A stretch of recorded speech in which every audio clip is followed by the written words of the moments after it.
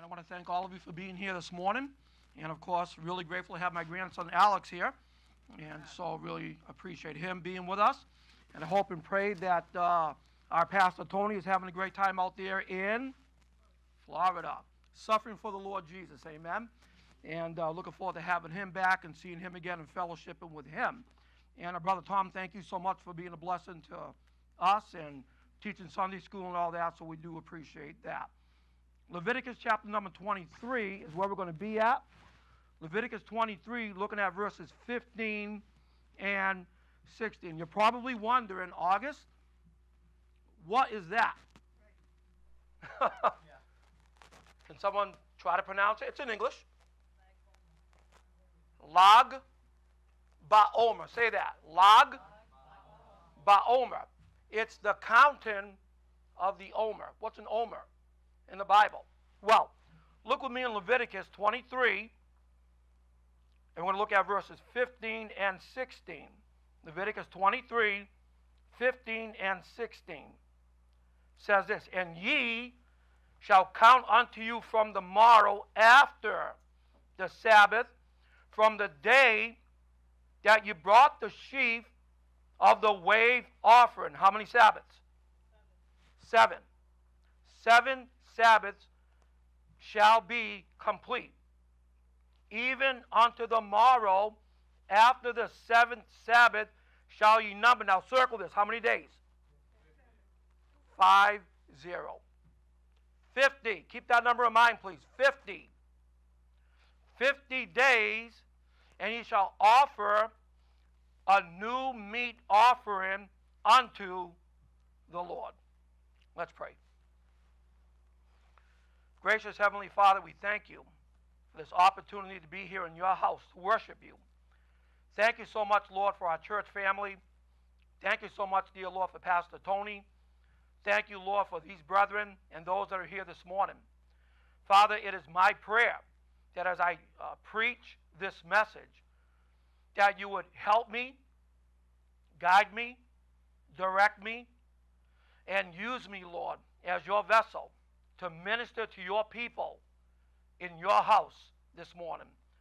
I'm also asking, Lord, that you be with those that are watching via live stream right now, and asking that the Holy Spirit of God would have his will and his way this morning.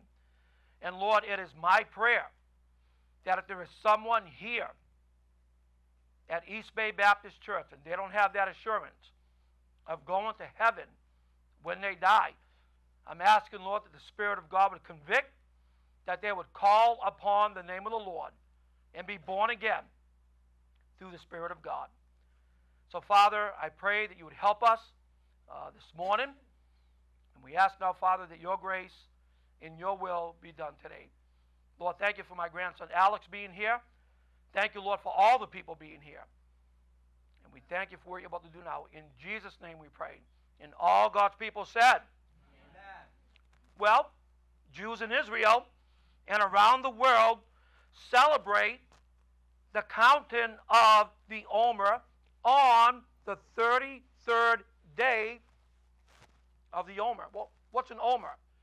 Why call it Lag, L-A-G, Ba-Omer? There's a reason why Jews call it Lag Ba-Omer, and it is connected to what we just read. Leviticus 23, 15, and 16. It's simply counting the Omer. Now, Jews call it Lag Ba-Omer, the 33rd day of the Omer. The Omer in Scripture is nothing more than a wave offering. That's what it was. They would take an Omer, they would lift it up, maybe in a little vase or something, and they would wave it before the Lord. Some believe in the sign of a what? In the sign of the cross. To give thanks to God for providing all this grain, for providing all this food. An Omer in Scripture is a wave offering, a sheaf of the grain. The counting of the Omer would be between first fruits and Shavuot. Now that's Hebrew, Shavuot. Shavuot in Scripture is what? Oh, we lost it. Coming up. Shavuot In Scripture, it's called Feast of Weeks. But you better know it in the Greek as what? Thank you. Pentecost. Pentecost means what number? Thank you. You're paying attention. Pentecost means 50. So we see a connection here. The counting of the Omer would be between first fruits and Pentecost, the Feast of Weeks. The Jews would count how many Sabbaths? 7 Sabbaths, or 49 days. And then they would celebrate a new feast on the morrow. Let's read it again. Verse 15. And you shall count unto you from the morrow after the Sabbath, from the day that ye brought the sheaf of the wave offering, 7 Sabbaths shall be complete. Even unto the morrow after 7 Sabbaths shall ye number 50 days. And ye shall offer a new meat offering unto the Lord. On the 50th day, they would observe the Feast of Weeks, or Pentecost. Pentecost means 50. They would offer a new offering unto the Lord, the grain harvest, if you will. We know, according to rabbinic tradition, Moses received the oral law on Pentecost, in addition to the written law, according to rabbinic tradition. Now, we know he received the written law, amen? But tradition says he received the oral law as well. And the rabbis told us that over the centuries, the oral law was carried by memory for years and years and years and centuries, until it was finally written down at around 500 AD by a rabbi by the name of Rabbi Judah Hanissi, or Rabbi Judah the Prince. And all these oral laws were penned down in what is called today the Talmud. May I say to all of you here this morning, the Talmud is not the Bible. When I fly LL Airlines to go to Israel, I see all these rabbis. They read, they study, and they study, and they study, and they study. But it's not the Word of God. It's Talmud. That's it. The Talmud that consists of the Mishnah and the Gemara. The Mishnah, a commentary on the Torah, the 5 books of Moses. The Gemara, a commentary on the Mishnah, which is a commentary on the Torah. It's all about tradition, tradition, tradition. First slide, please. Here we go. Now, we celebrate on the third, well, not us, but they do. They celebrate on the 33rd day rather than on the 50th day as prescribed in the Word of God. The reason it's called Lag BaOmer is because, can anybody identify that Hebrew letter? Lamed. Has a L sound. Lamed. Lag, right? Now, Lamed is the 12th letter in the Hebrew alphabet, and Lamed has a numerical value of 30. Now, next slide, please. Can anyone identify that Hebrew letter? Gimel has a G sound, right? Gimel has a numerical value of. So if I combine Lamed, Gimel, what do I have? The 33rd day of the counting of the Omer. Thus, Lag BaOmer. Lag BaOmer, the counting of the Omer. Now, there was a terrible tragedy last year. Go to the next one, please.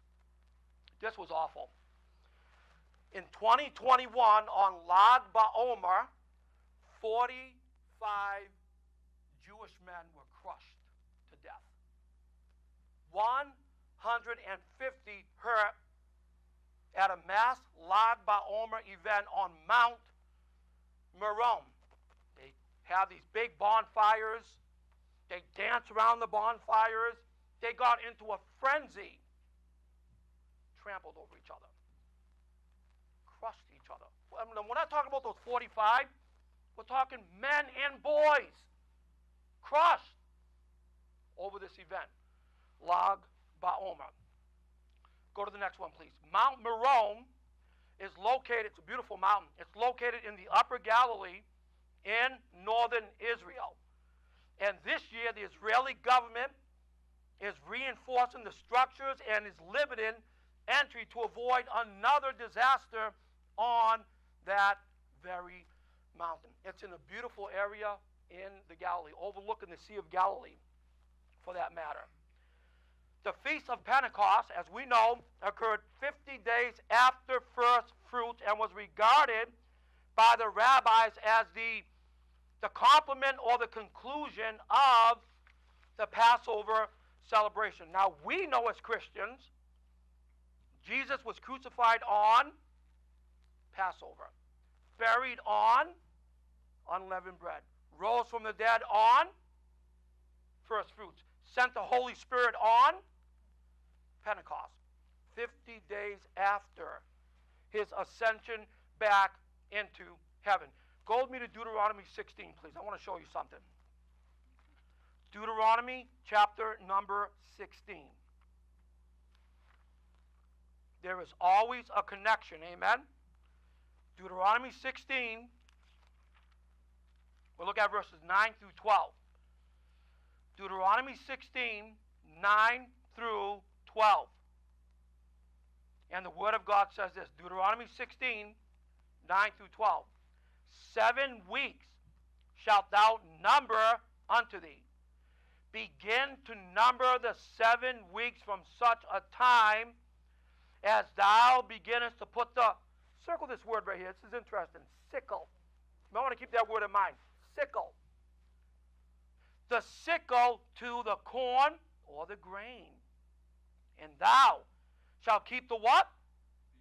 There it is, Pentecost, Shavuot, the feast of weeks unto the Lord thy God, with a tribute of a free will offering of thine hand, which thou shalt give unto the Lord thy God, according as the Lord thy God hath blessed thee. And thou shalt rejoice before the Lord thy God, thou and thy son, and thy daughter, and thy manservant, and thy maidservant, and the Levite that is within thy gates, and the stranger, and the fatherless, and the widow that are among you in the place which the Lord thy God hath chosen to place his name there.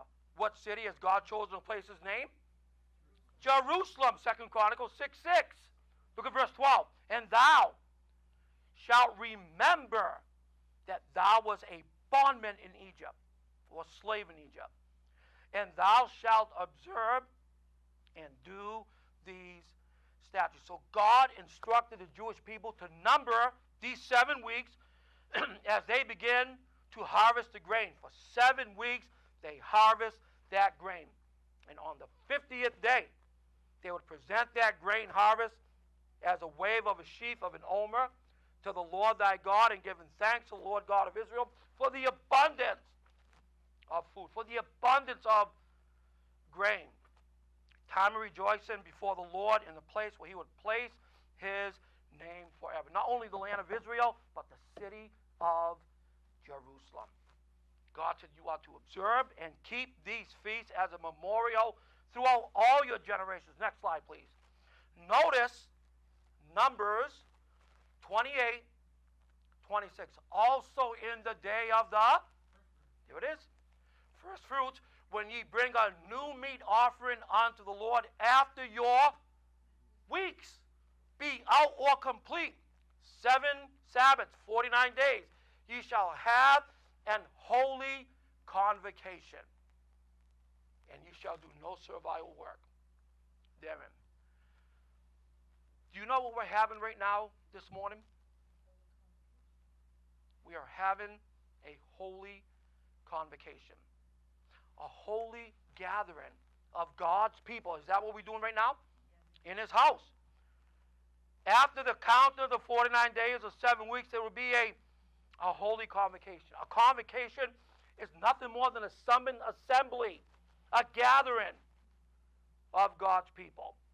Next slide, please. Here we are. At church, we have a holy convocation of believers gathered together, there's our pastor, to worship the one true God. Amen? We worship the God of Israel. We worship the God of the Jews. When God's people gather together, it is right now, a holy convocation. And I noticed that when I was putting this picture up, I had no idea that there is a late departed brother. That's right. There he is right there. We see that 50 days after Jesus ascended back to heaven from the Mount of Olives in Jerusalem, he sent the promise of the Father. Did he not? He sent the Holy Spirit of God on the day of Pentecost. The day of Pentecost. The birth and the beginning of the church. Acts chapter number 2. Let's go there. Let's go to the book of Acts. Acts chapter number 2. Now, may I submit to all of you this morning, Acts chapter 2 was not the founding of the Pentecostal denomination. May I just say that, okay? That's false doctrine. Notice, Acts chapter 2, looking at verse number 1. And when the day of Shavuot, Feast of Weeks, 50 days, Pentecost was fully come, they were all with one accord, not a Honda Accord. One accord in one place. We're all in one accord, are we not? We are all in one place. We are all in one holy convocation here. And suddenly there came a sound from heaven as of a rushing mighty wind. And it filled all the house where they were sitting. And there appeared unto them cloven tongues, like as of fire, and it sat upon each of them. And they were all filled with the Holy Ghost, and began to speak with other tongues, dialects, different languages, as the Spirit gave them utterance.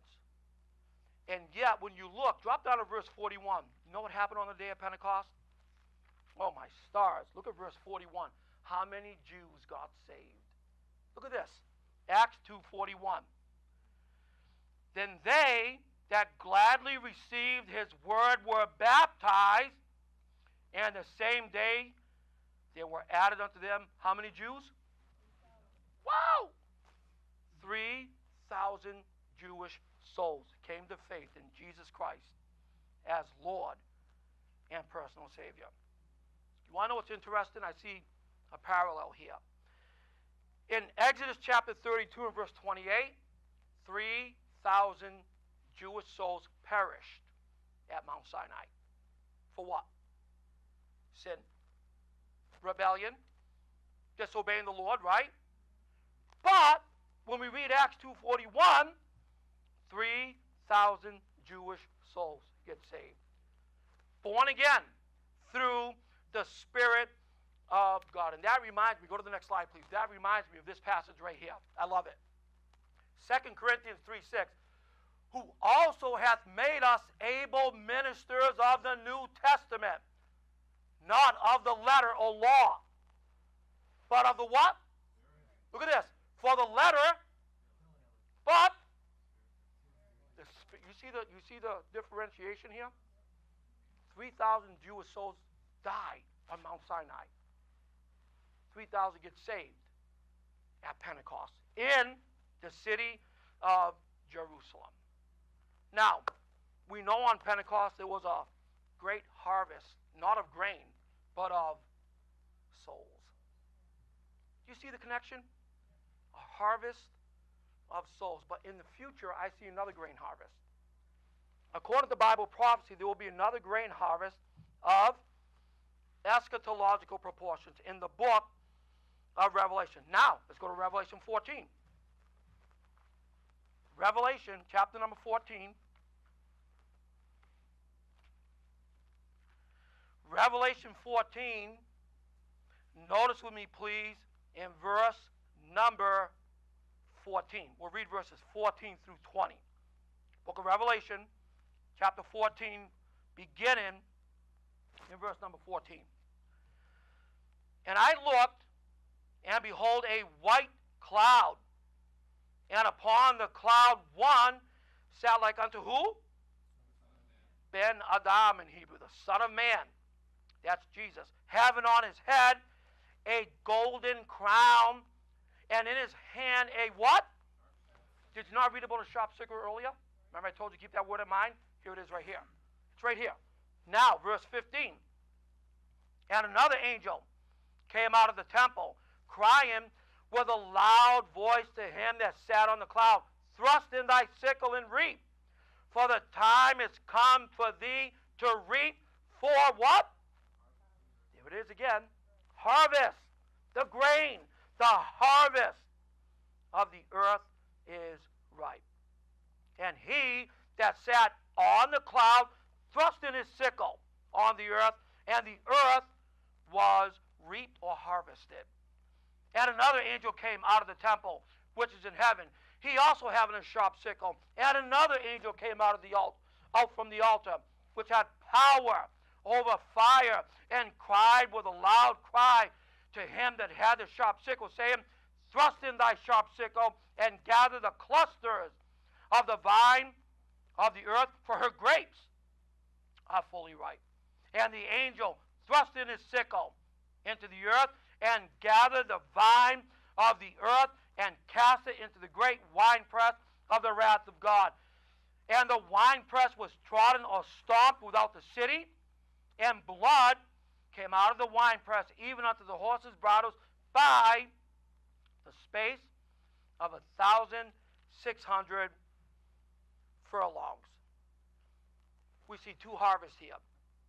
From verses 14 through 16, that is a grain harvest. Grain harvest. Write that down, a grain harvest, 14 through 16. Verses 17 through 20 is a grape harvest. You see the differentiation there? Verses 14 through 16, a grain harvest. Verses 17 through 20, a grape harvest. What is this harvest all about? This harvest is the wrath of God. That's what it is. The grain harvest, the grape harvest. It's all the wrath of God. People think there's no such thing as the wrath of God. They are mistaken. The wrath of God is coming, ladies and gentlemen. Make no mistake about it. Amen? The judgment of God is indeed coming. Go to the next slide, please. Now, we know the Lord Jesus, he has a crown, right? He has a crown showing authority as ruler of the universe.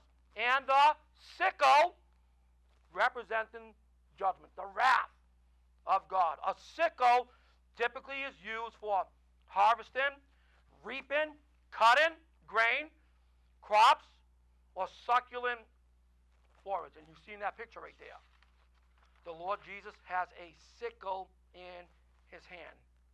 He's going to cut that grain, representing the nations of the world. And he's going to do something with that harvest. Jesus thrust in the sickle into the earth to judge all the nations. To reap and harvest the earth is to judge and punish its people for their sin and their rebellion against none other than God himself. Next slide, please. Now, if you come to Israel with me in the fall, I'm going to take you to Jerusalem, to the Garden Tomb, the site of Jesus' resurrection from the dead. I'm going to point this out to you when we're over there. You know what you're looking at? A 2,000-year-old wine vat. Back in the day, they would throw all the grapes in there, and then what would they do? And then right over here you can see a little trench where that juice would come right out, and it would go into stone pots. That is 2,000 years old. At the site of the garden tomb in Jerusalem, the site of his resurrection. The Bible tells us in verses 17 through 20 that the Lord God is going to take the nations like a cluster of grapes, cut them, throw them into a wine vat, and then what is he going to do to those nations? He's going to stomp them so bad. And notice again in verses 17 through 20. Actually, look at verse 20 for the sake of time here. Actually, look at verse 19. And the angel thrust in his sickle into the earth and gathered the vine of the earth and cast it into the great winepress of the what? The winepress of the wrath of God. And the winepress was trodden or stamped without the city, outside the city of Jerusalem, and blood came out of the winepress even unto the horses' bridles by the space of 1,600 furlongs. Whoa. Okay. What is a furlong in the Bible? A cubit is how many inches? From the elbow, tip of the finger, 18. What's a reed? 10 feet. What's a furlong? 6 feet, 9 inches, about 1/8 of a mile. When he stomps those nations in the wine vat representing the earth, the grapes, the cluster of grapes representing the nations, he's going to stomp those grapes, and that blood is going to flow, man. And it's going to flow, and it's going to flow, and it's going to flow. It's going to be as high as what? What's that about? 4.5? 5 feet? That's a lot of blood. And I take that to be literal. Next slide, please. So I did a little comparison right here. My tour group and I were just here 3 weeks ago. Petra. To the left is the Jezreel Valley in northern Israel, also known in Revelation 16:16 as Megiddo, Armageddon. Armageddon. To the right, we have the rose-red colored city of Petra, one of the 7 wonders of the world, the future hiding place for the Jewish people. All the nations are going to gather right here at Armageddon. The Bible says he gathered them together into a place called in the Hebrew tongue, Har Megiddo, or Armageddon. Those nations will march south to Jerusalem, where God will meet them head on and destroy them. That battle will make its way all the way up to where they met originally, the Jezreel Valley, Armageddon, and then that blood will flow for 1,600 furlongs. What is that in modern vernacular? About 176 miles. That blood will flow for 176 miles. Ending up where? At Petra. Why at Petra? What's going on at Petra? That's where the Jews will be held up for the last half of the tribulation period. Let me show you something here. Let's go to Isaiah 63. Again, parallel is very important. You always compare Scripture with Scripture. Amen? Look with me in Isaiah 63. Isaiah 63, looking at verses 1 through 6. Isaiah 63, 1 through 6. And I'll read. Who is this that cometh from where? That's where Petra is, Edom. That's where the Jews are going to be held up for the last half of the tribulation. Who is this that cometh from Edom with dyed garments from where? The capital of Edom. This that is glorious in his apparel, traveling in the greatness of his strength. I, that speak in righteousness, mighty to save. Wherefore art thou what? Our Lord is covered in blood. Covered in blood. He's red in thine apparel, verse 2, and thy garments like him that treadeth the what? The wine fat or the wine vat. No wonder Revelation 19:13 tells us, and he was clothed with a vesture dipped in blood. And his name is called the Word of God.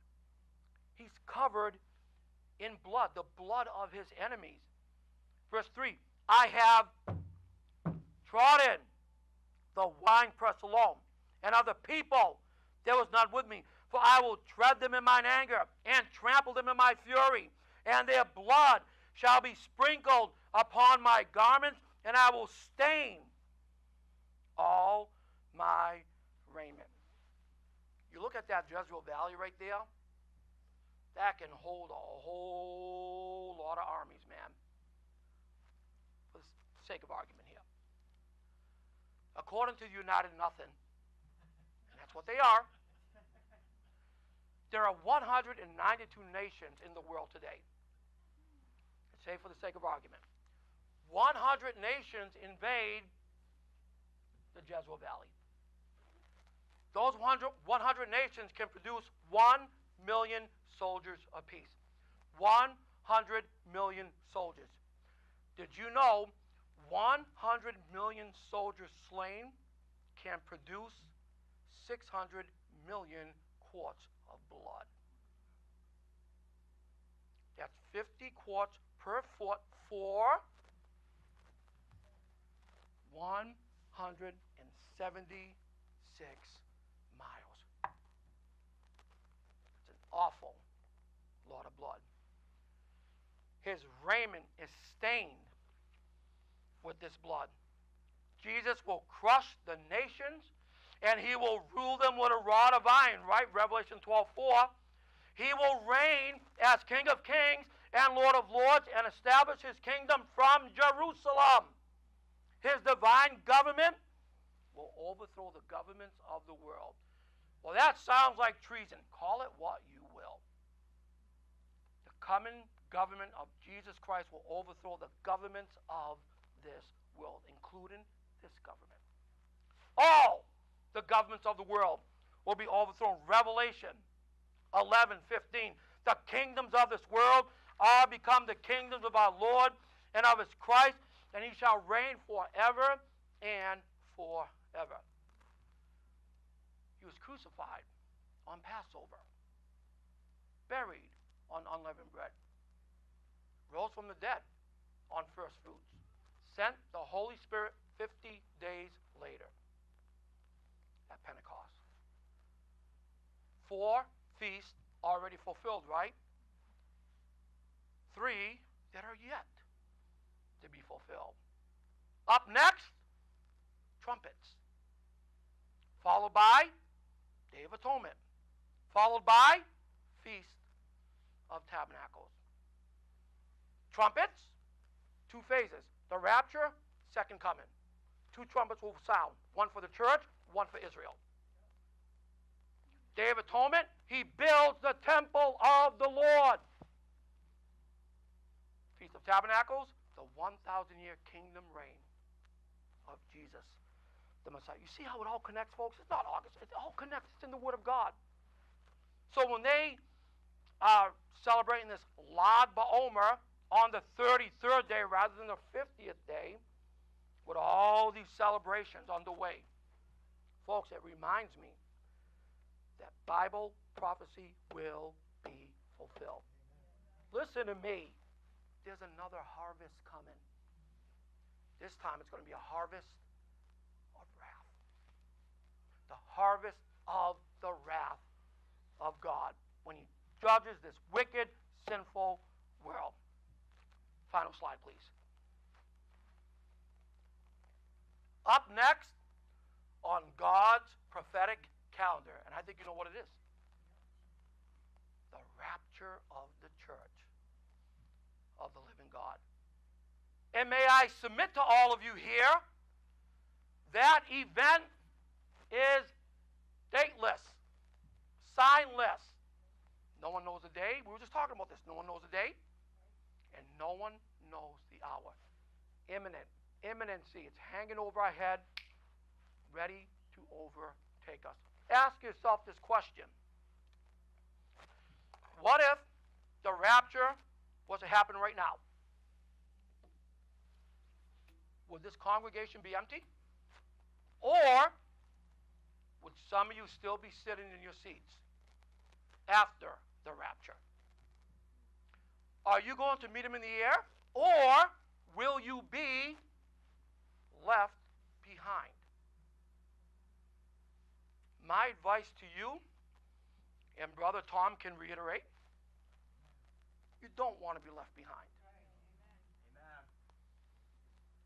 I wouldn't want my worst enemy to be left behind.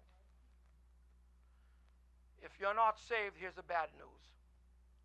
You're either one trumpet sound away from being left behind, one heartbeat away from going to hell.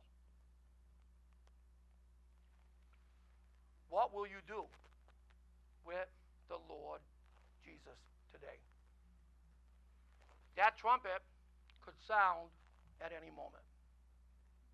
And if you're not ready this morning, get ready. Everything seems to be fallen into place. We are so very close to that event right there. You don't want to be left behind. That shofar, again, everyone say shofar? Shofar, so good. That shofar is going to sound. And it could even be today.